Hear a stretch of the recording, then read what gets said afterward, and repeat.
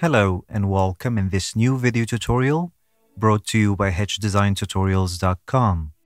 Today we'll learn together how to create the stop motion effect in both Adobe Premiere Pro and Adobe After Effects. First, I'll show you how to create the stop motion effect in Adobe Premiere Pro, then later we'll switch to Adobe After Effects for more advanced techniques. In Premiere Pro, in the lower left side of the workspace, make sure to click the arrow button to switch to the project panel.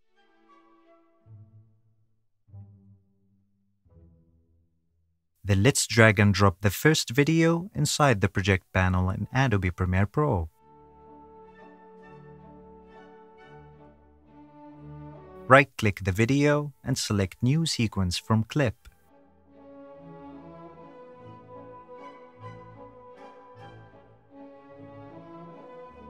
First, we need to add markers in where we want to freeze the motion of the girl.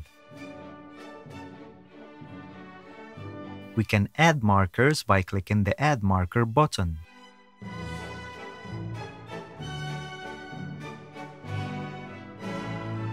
Or we can add markers in a rhythmic way by playing the sequence and start tapping M on the keyboard to add markers.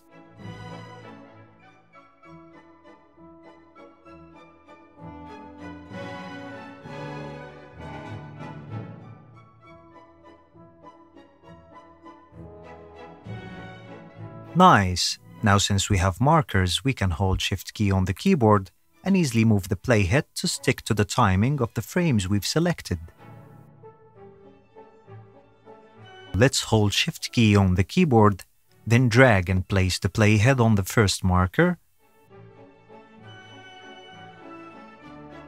Then go to File menu, Export, and select Media. In the Export window, from Format, we can choose to export this frame as a JPEG image file or as PNG. I will export it as PNG. Uncheck Export as Sequence. Checkmark Render at maximum depth. Uncheck Include Alpha Channel. Make sure Use Maximum Render Quality is checked. Click the output name, then select a folder for your export.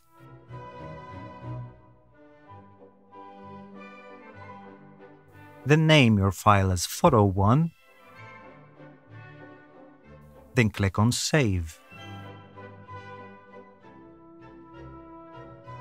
Click on Export to export the image file. Let's export the second frame. Hold Shift key on the keyboard, then move the playhead to the next frame. Go to File menu, Export Media,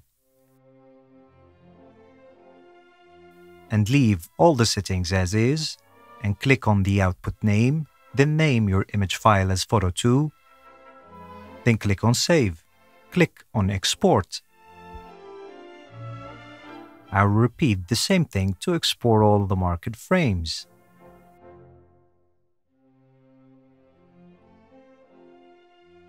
After done exporting all the necessary frames for the effect, I'll drag and drop each photo inside Photoshop to cut the background behind the girl. To remove the background, I'll use the pen tool to create a selection around the subject.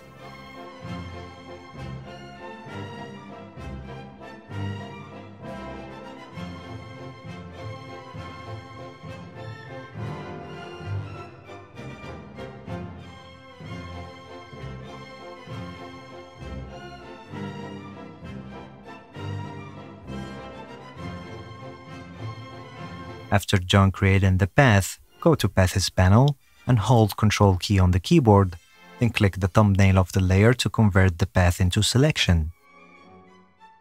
Go to Select menu and choose Inverse, then tap the Delete key on the keyboard to remove the background.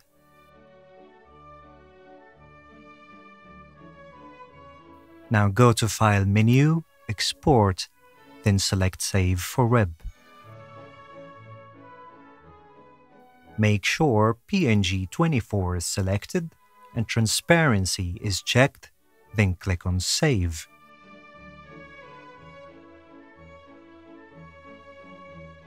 Choose a folder for your export, then give your file a name, then hit the Save button to export the PNG file. Now I'll close this photo and bring the next photo in Photoshop to repeat the same thing until I remove the background from all the remaining photos.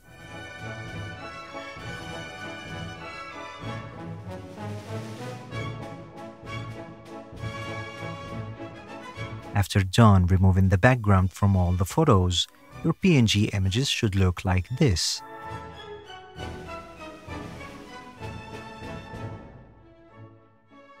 Now let's select all these PNG files and drop them inside the project panel in Premiere Pro.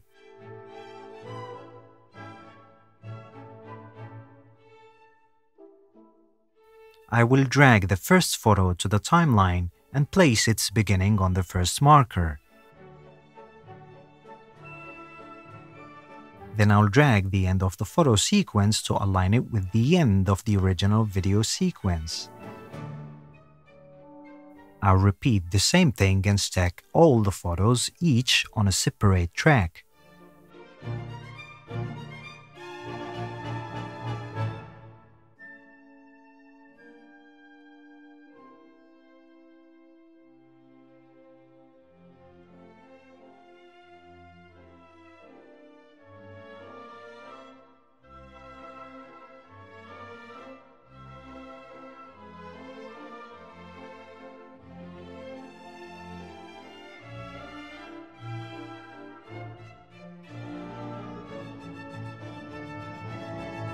Let's tap spacebar to preview what we have done.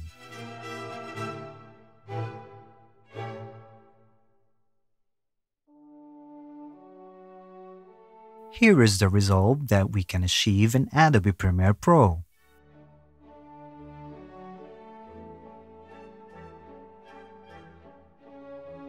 But if we zoom in on the feet of our subject, we'll find out that it's not stable on the ground. And that's because when the shot was taken, the camera wasn't still. So to fix this issue, we need to track the movements of the camera, then convert the PNG photos into 3D layers in After Effects, so whenever the camera moves, the subject will remain stable on its position on the background. So let's move on to Adobe After Effects.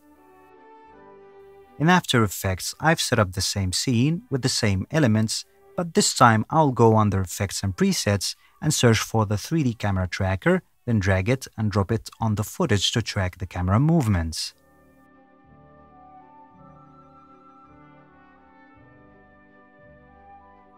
Once the camera tracking is done, we can right-click in between any 3 tracking points, then select Create Null and Camera.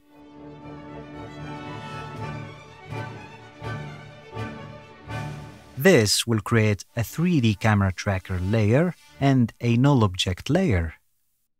Now I'll go to the project panel and drag the first PNG file into the composition.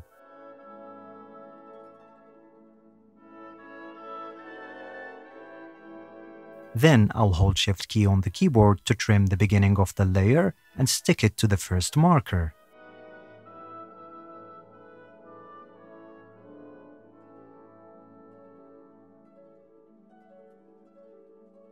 Now if I zoom in, the feet is still not stable on the ground. So we need to turn on 3D on this layer, then check again.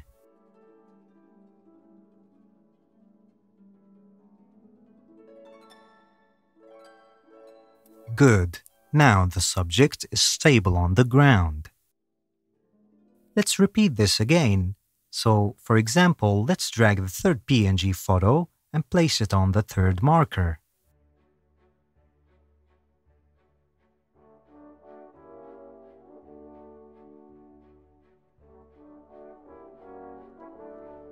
And don't forget to turn on 3D for this layer. If by default the position of the layer changes after turning on 3D on that layer, we can manually adjust the position of the layer.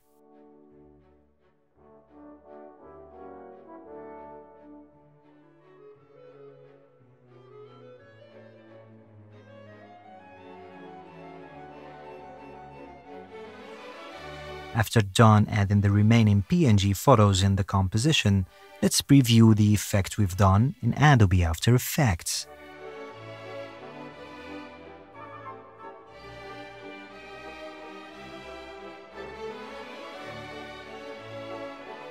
Good. Now let's move on to the second example in our tutorial. This time I'll start from scratch to show you how I've made the second example.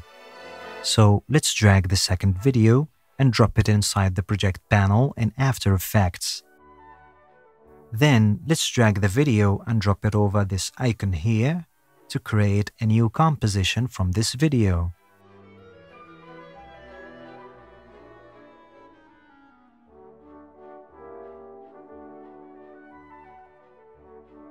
As before, we will start by adding markers in where we want the effect to happen. So from the right side of the timeline, you can hold Shift key on the keyboard, then drag a marker and stick it to the playhead as shown.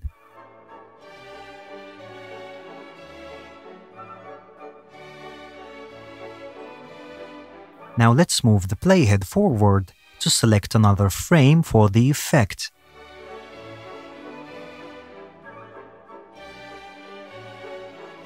Then grab another marker to mark the timing of the second frame. I'll repeat the same thing until I'm done adding all the markers I need.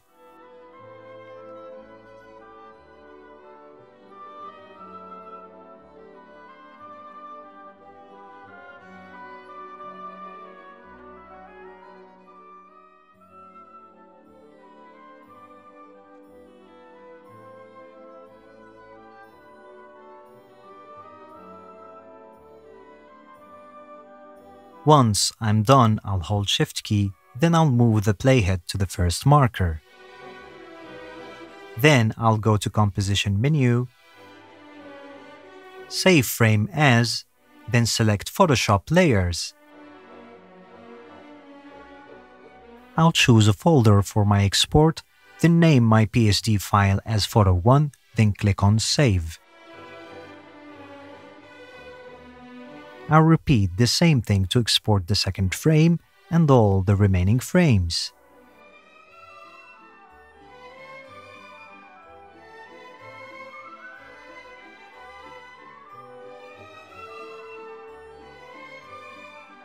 After done exporting the PSD files, I'll go to the folder in where I've exported the photos, then I'll drag the first PSD photo inside Adobe Photoshop.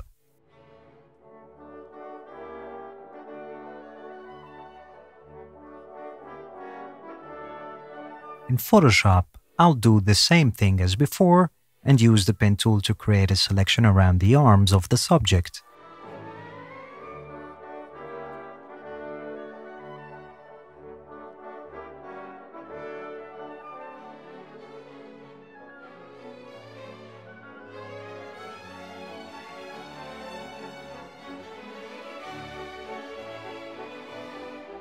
Then I'll convert the path into selection,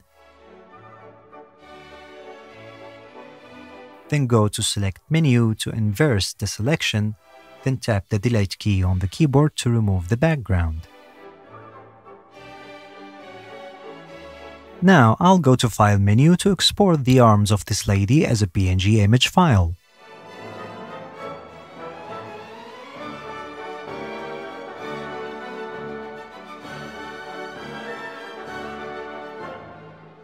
I'll repeat the same process until I'm done exporting all the frames needed for the effect. After done exporting all the PNG files, here's what things should look like.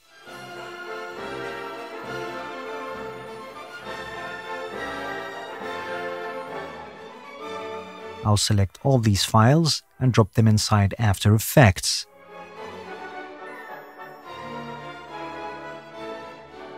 Now I'll make sure my video layer is selected, then I'll go to the animation menu, but this time I'll select track motion from the list. Let's adjust the position and the size of the tracking point.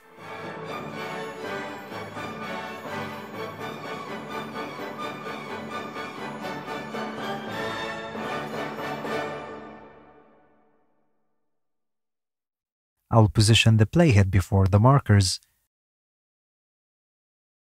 Then I'll click this play button to start tracking forward the selected point of interest.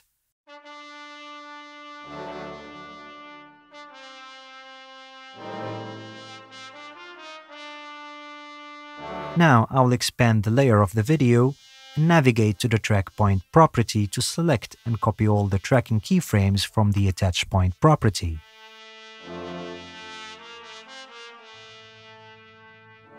Once the attach point track keyframes are selected, tap Ctrl+C on the keyboard to copy the keyframes. Now let's drag the first PNG photo inside the composition. Then click Hold and drag the beginning of the layer from the left to trim it and align its beginning with the first marker.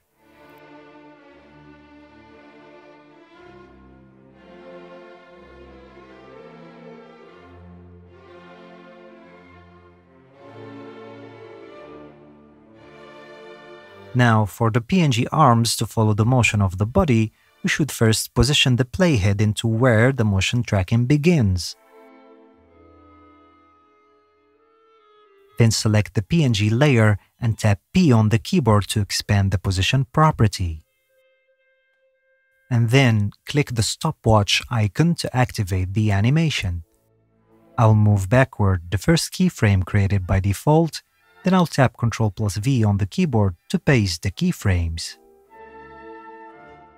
Now the PNG arms layer is following the captured motion, but we need to adjust the position of the layer correctly. To do this, while the PNG layer is selected, we can tap A on the keyboard to expand the anchor point property. Then we can adjust the values of the anchor point to adjust the position of the arms correctly.